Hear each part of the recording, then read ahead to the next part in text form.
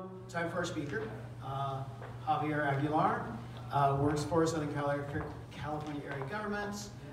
He's a senior regional planner in the Research and Analysis Department. So, we're going to be talking about the aerial survey, aerial information, GIS data. I'm not going to talk about what his talk's about. I'm going to let him talk about it. So, everybody, Javier Aguilar.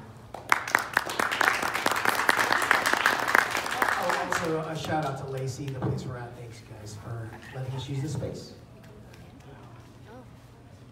And on to Javier. Thank you. Good morning. Happy day before GIS Day. So, basically, I'm going to talk about the Aerial Imagery Initiative. I've been going around the SCAG region. Last week I was in Orange County and also in Imperial County, so I feel like I'm running for office, campaigning for this project. So basically, let me tell you a little bit about GIS. GIS, when people hear GIS, they mainly think it's software, but in reality, it's 5 different components.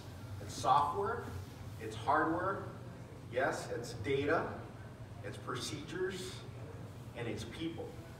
So today I'm here to talk about the data component of it. For 2 reasons, because we know like with every system, if you put garbage in, garbage out, right? And also with GIS, or with data, 80% of data is geographic. So if you have a spreadsheet that has a parcel number or an address or an XY, you can map it. So lots of data you can map, all right? So let me tell you a little bit about my organization. It's called the Southern California Association of Governments.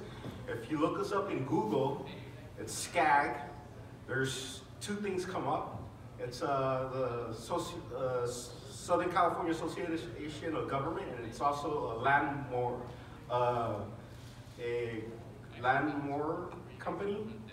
So it's we're the other one. We're the government organization. So SCAG, we're about 30,000 square miles. That's about the size of Ohio in terms of geographic area. In terms of population, we're over 19 million people, so that approaches up to the state of New York or Florida. So we're pretty big area as well. We're comprised of 191 cities, 6 counties. We're the 16th largest economy in the world. So basically that gives you the scale of the area that we cover. So in terms of location, in terms of our mandate, why do we care about data? These are some areas of what we do, but the 2 main ones are we also want to be like the data hub for the region, and we also want to cover and address areas of regional significance. Okay, so what's the purpose of the collaboration?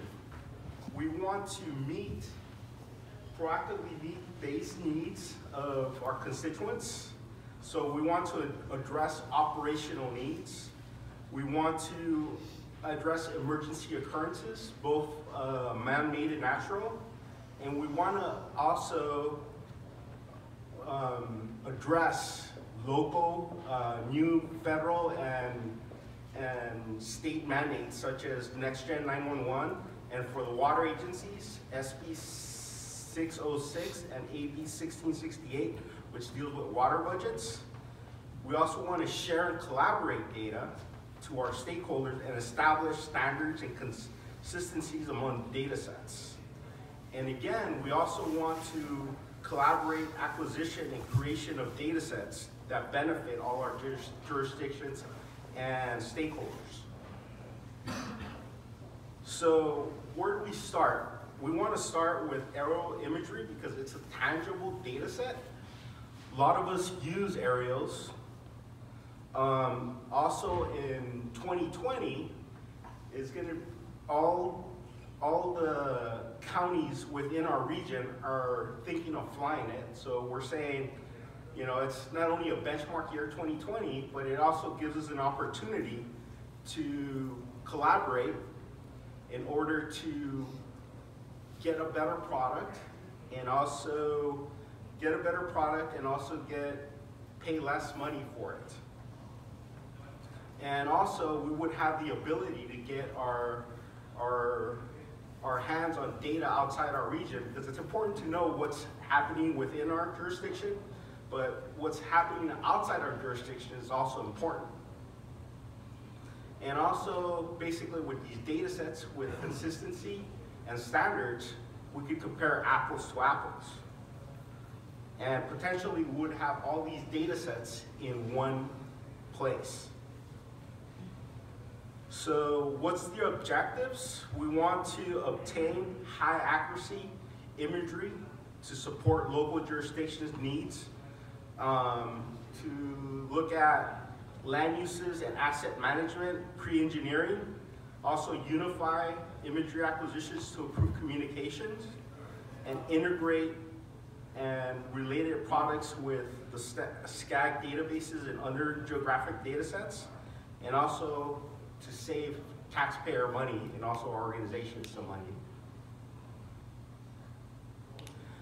Okay, this is the current status of imagery in our area. There's different years and different resolutions.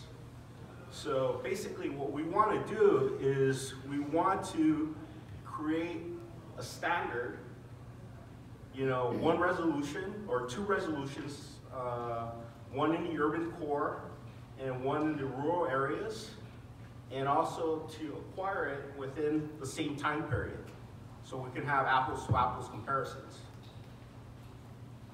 So if you look, the resolutions are from 3" all the way to 1 foot, and the years of acquisition are from 2014 all the way to 2018. So we want some consistency and some standards. So we've done some research to get this information, you know, to get the status, but also try to come up with a new alternative. So we've gone to around 5 counties. We talked to federal agencies, sub-regions. We've attended several GIS meetings to discuss this. We've done several calls. We've done a white paper and contact list and an online survey to come up with a solution or with an alternative. And this would be the proposal alternative, 3" in the urban core and 6" in the other areas. If you look at the white space, that's San Bernardino County. That area is usually not covered because it's a desert area, and currently it's not covered. And also it's a large area, and that would increase the costs. So what we're proposing, we're going to be releasing an RFQ hopefully at the end of this month. What we're proposing is to get orthos, infrared at 3" and 6" obliques, which is a 45 degree angle of the imagery. So you could look at ingress and egress, building outlines, elevations, and also like a software where you wouldn't really need like the commercial GIS to look at it, and also hosting of the data, because these are going to be huge data sets. So what we've done in the process, we've met 3 times. We met at Riverside County Assessors. We met at, that was at the end of May. We met at Orange County Public Works, which was in July. And in September, we met at the SCAG main offices. And in a few days, we're going to check in with the group, with the stakeholders, to tell them, you know, what's the status of the RFQ, based on a stakeholder working group that we have, you know, to give us insights on the RFQ. And also we're developing a cost model to figure out what's important is, you know, how much you're gonna pay to be part of this consortium. And lastly, we want to enlist more stakeholders.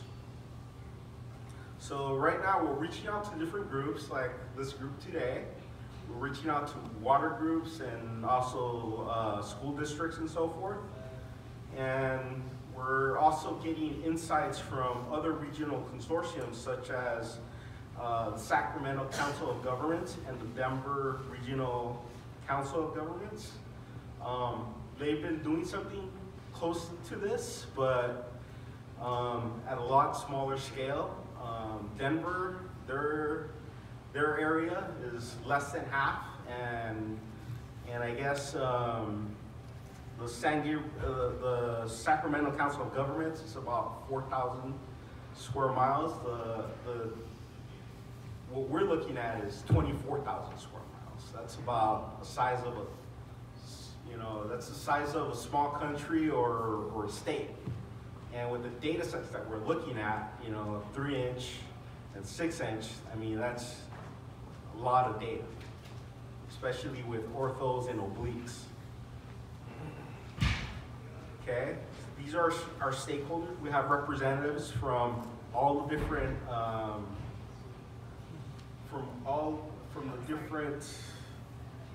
from different counties and from water districts. And what are our next steps? You know, basically we're gonna be releasing the RFQ. We're also looking into grants to lessen the cost of participation. We're looking at Caltrans grants, and also SCAG has a grant out for future communities, you know, that some counties could apply for, which we're encouraging them to do. And we're also looking for new partners like school districts, universities, utility companies, and others.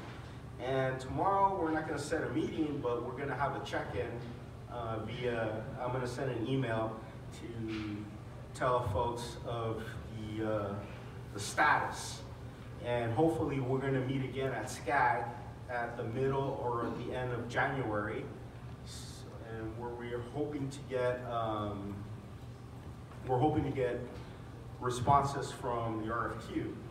So, previous experience we had with this, we built a consortium in Imperial County. We had participation of all the cities and the county and the water district, Caltrans, but now we're looking at a bigger scale.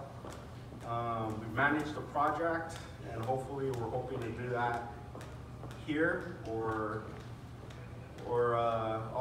help the different consortiums. The challenges that we're having is there's different levels of sophistication with the data, and there's different levels of experience with consortiums. Funding is also a challenge.